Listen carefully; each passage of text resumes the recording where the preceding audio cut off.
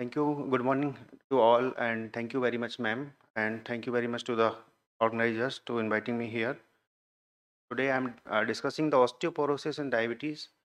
So, this is the untouched topic. Why it is important to discuss the osteoporosis and the diabetes? Because these are the risk factor for the osteoporosis and diabetes, like older age, family history of osteoporosis, and genetics, menopause, certain drugs like glucocorticoids or anti-epileptics, and the other diseases like RA, COPD, and type 1 diabetes, and poor nutrition, lifestyle issues. But type 2 diabetes has not been included in as a risk factor for the osteoporosis. So there is need to discuss. As we all know that BMD increases or higher in the patient of diabetes, then why there is osteoporotic fracture higher in the diabetes? As we predict that patient of type 2 diabetes had higher BMD, then the age match control, but in general also has greater weight. We all know that obesity has higher BMD and protect against the osteoporosis. So what is this is the paradox that type 2 diabetes mellitus should protect against the osteoporosis. Is it true? So we can see here this is the from different studies that patient of type 2 diabetes had higher osteoporotic fracture, especially those who are on insulin treatment as compared to the conventional treatment or OHA. But both patient of both the group of type 2 diabetes on insulin or OHA had higher BMD, but despite having higher BMD, having high fracture rate at the hip and other side. So how much difference should be in the T score? So T score difference found in this study was 0.3 to 0.8 higher than those controlled for the similar fracture risk. So can we use the T score in this condition and diabetes to predict a fracture or not? So what we expect in diabetes, fracture risk should be low as per the BMD, and this is the only tool that we use day to day, DEXA, I think, and fracture risk is high in actual. So this is the different from studies, the Stockist data and WHI studies, WH data from WHI Women's Health Initiative studies that are all the fractures are higher in the patient with diabetes at the hip, foot, upper arm, ankle, and spine as compared to the patient, those who are not suffering from the diabetes. So diabetes is an important factor for the osteoporosis, I think. What is the role of BMD? So we know that there is no correlation between the BMD and the fracture risk. So what is the importance? Can we go for the BMD in patient with diabetes? Yes, we should go because we don't have any other tools right now. So these are the different studies we can see here. The patient of type 2 diabetes having the higher fracture risk as at the similar T score at that constantly as the T score increases, osteoporosis severity increases, the fracture increases, and those who are taking insulin have higher fracture risk as compared to those who are not taking the insulin and OHAs. So what should be the exact difference between the BMD? In that BMD or in T score, when we compare the diabetes, when we percolate the data on the T score of a patient of diabetes. So I think the difference should be the 0.6. Suppose patient is having a T score of -2, and for diabetes, for osteoporosis, it should be -2.5. But actually, this should be in patient of diabetes -2.6. So patient have similar risk at higher BMD. So this should always be considered, and we should start the preventive therapies in patient of diabetes.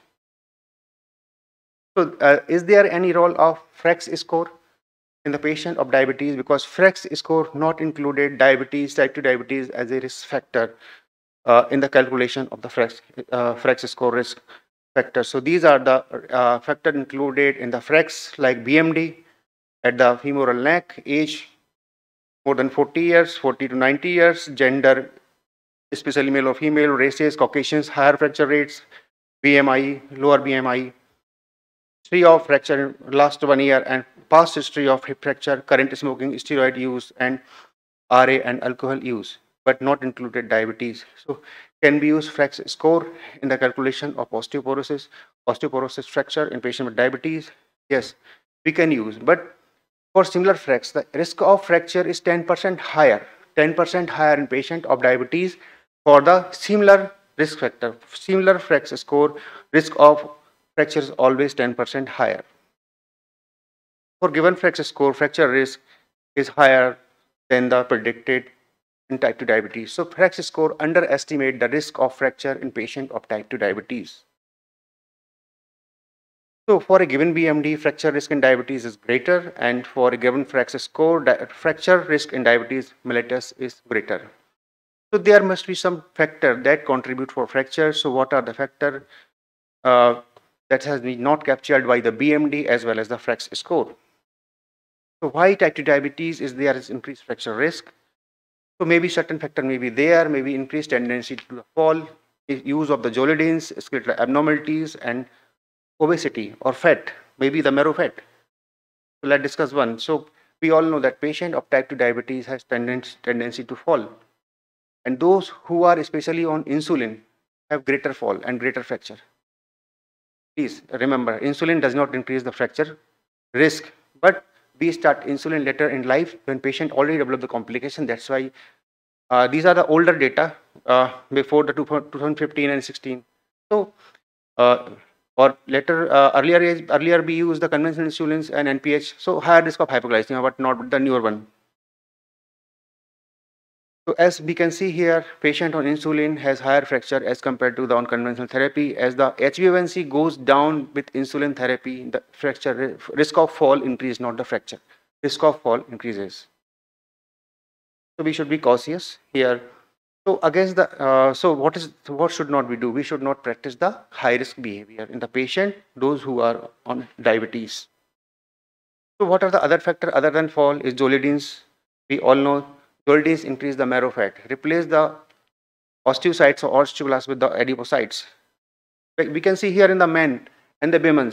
The men, the fracture risk not increased much by the Jolidines, but we all know that postmenopausal women are increased risk of osteoporosis itself. That's why the diabetes, Jolidines increase risk twice. Risk is almost 50% higher. We can see 30% risk without Jolidines as compared to the metformin. Risk is 60%. Risk become twice in the patient with Jolidines abuse, and risk is high in the lower limb fracture, and lower limb fracture associated with 36% mortality, and also upper limb fracture, and but not increase in the fracture of spine because mostly affect the vertical bones. So with the duration of diabetes and duration of Jolidines, fracture continuously increase with Jolidines with a rosiglitazone or viabultazone, etc. Maybe. So we should be cautious. We should not use in the postmenopausal women thiazolidines or Jolidines because increases the marrow adiposities and increases the marrow fat. So Jolidines come in picture after 2002, but still the study showed that fracture is higher in the patient with type 2 diabetes and with osteoporosis. So there must be some other factor in the diabetes other than the Jolidines. Maybe reduced bone turnover, abnormal biomechanics, reduced bone quality, or fat.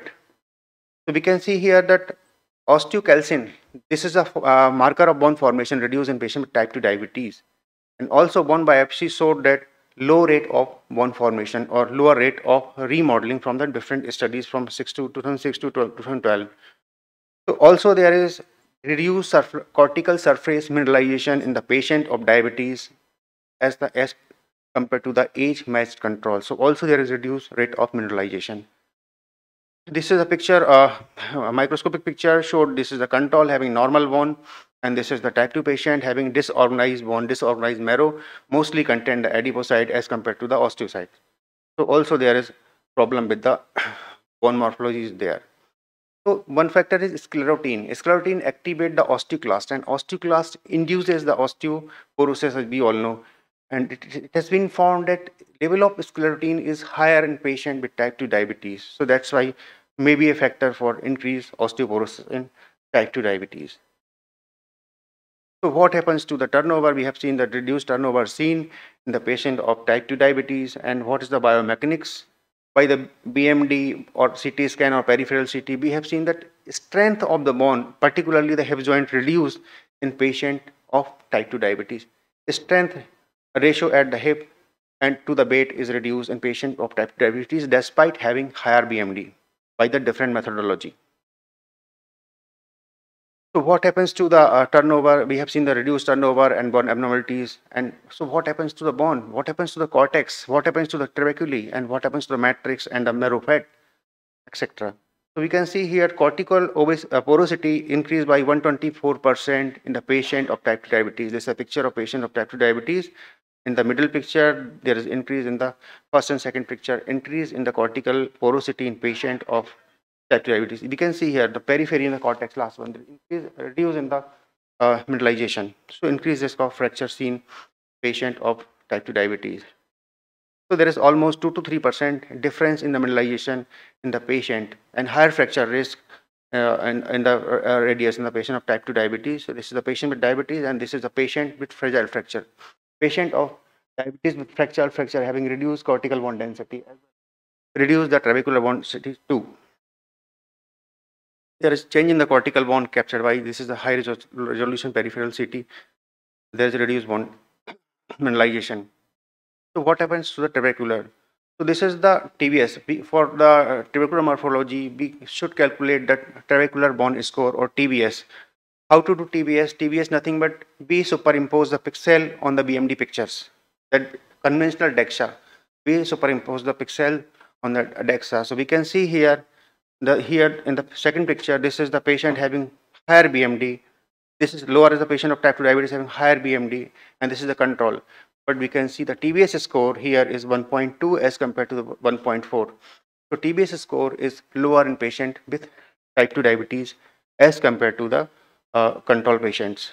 So in diabetes, higher BMD but lower TBS, basically strength is lower, and TBS predict the fracture risk in patient of type 2 diabetes, and this is independent of the BMD. So hazard ratio is almost 1.27. TBS captured large portion of the diabetes associated fracture than the BMD. So TBS can be used to assess the fracture risk in postmenopausal women and diabetes, but till now we don't have the no RCT or data regarding the that. So there is reduced bone turnover, abnormal biomechanics, and reduced bone quality as we have seen in the both cortex and both in the trabeculi. So reduced bone quality. So what happens to the matrix? As we all know that there is reduced remodeling, reduced number of osteocytes, and what happens to the collagen? This is a CML, carboxymethyl lysine, increase in the patient of type 2 diabetes and pentosidins. These are the ages, and these accumulate in the collagen and disorganized. So accumulation with the age and the hyperglycemia and increase the brittleness and slow bone turnover. So decreased bone strength depends on the BMD, independent of the BMD. What happens to the fat? We all know that as age increases, increase in the adiposity is there. So what is the link between the age and the osteoporosis? And what we have read earlier, that fat is good for bone, but day by day concept is changing. We all know that low body weight is a risk factor for osteoporosis or fracture risk. Maybe the low IGF-1 level or etc. or lower lean mass may be the factor, or poor nutrition may be the factor. Higher weight has been associated with the higher BMD and lower fracture risk, as we all know. And fat is the source of estrogen, and estrogen is protected for bone, we all know. And higher insulin level may be positive factor.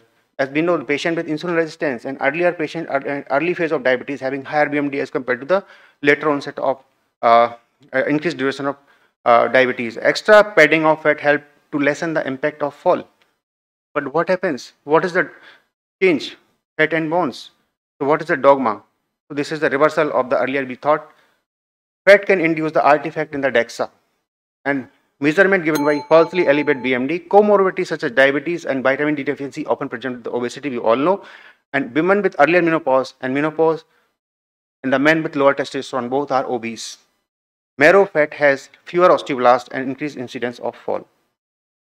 So low body weight as well as higher body weight both are risky and both promote the fracture. So body weight should be the ideal. So as we grow older, the number of osteoblasts reduces and osteoadipocytes increases, and this is the bone marrow of younger and older. We can see in the older marrow of older patient there is an increased number of adipocytes. So what are the factors that included the marrow adiposity? Aging, diabetes, both type 1 and type 2. Earlier type 2 diabetes was not included. Menopause, anorexia nervosa, use of glucocorticoid and use of zolidines. So let's summarize me. And so fracture risk is greater accounting for BMD than the non-clinical risk factor. Contributing factor include falls and Jolidins, and more important contributing factor is abnormality in bone quality and the obesity also. Apply standard guideline for fracture prevention, and T-score and FRAX predict underestimate the risk of fracture, and intensive glycemic control is important in the all stage of the diabetes. So I think two factors should be included, diabetes and obesity as a risk factor for obesity. So diabetes is bad for bones, obesity is bad for bones, and both are doubly bad for bones. Diabetes and bone, not a very sweet problem, and obesity make it worse. Thank you very much for patient hearing.